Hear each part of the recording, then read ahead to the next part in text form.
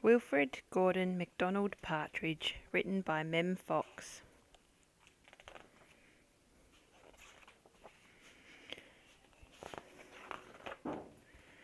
There once was a small boy called Wilfrid Gordon McDonald Partridge, and what's more, he wasn't very old either.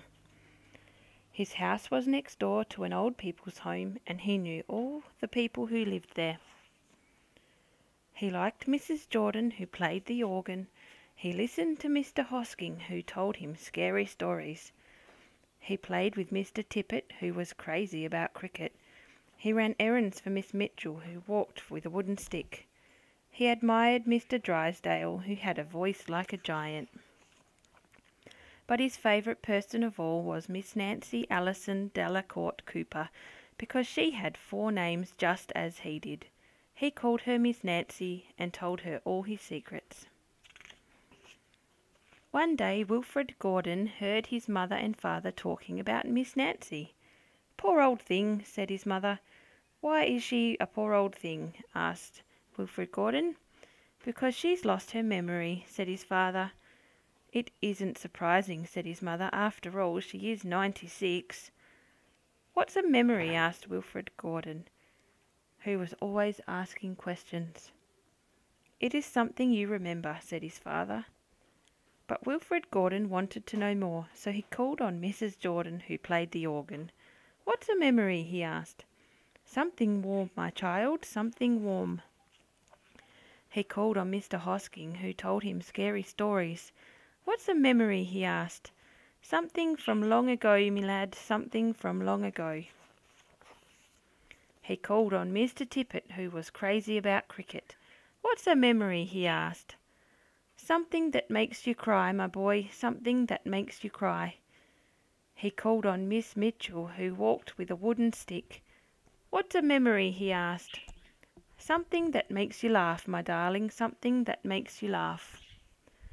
He called on Mr. Drysdale, who had a voice like a giant. "What's a memory?" he asked. "Something as precious as gold, young man, something as precious as gold." So Wilfrid Gordon went home again to look for memories for Miss Nancy, because she had lost her own. He looked for the shoebox of shells he had found long ago last summer and put them gently in a basket. He found the puppet on strings, which always made everyone laugh, and he put that in the basket too. He remembered with sadness the medal which his grandfather had given him, and he placed it gently next to the shells. Next he found his football, which was as precious as gold, and last of all, on his way to Miss Nancy's, he went into the hen house and took a fresh, warm egg from under a hen. Then Wilfrid Gordon called on Miss Nancy and gave her each thing one by one. "What a dear, strange child to bring me all these wonderful things," thought Miss Nancy. Then she started to remember. She held the warm egg and told Wilfrid Gordon about the tiny speckled blue eggs she had once found in a bird's nest in her aunt's garden. She put a shell to her ear and remembered going to the beach by tram long ago, and how hot she had felt in her button-up boots. She touched the medal and talked sadly of the big brother she had loved, who had gone to the war and never returned.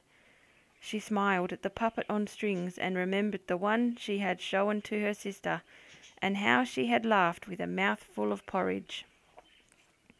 She bounced the football to Wilfrid Gordon and remembered the day she had met him and all the secrets they had told.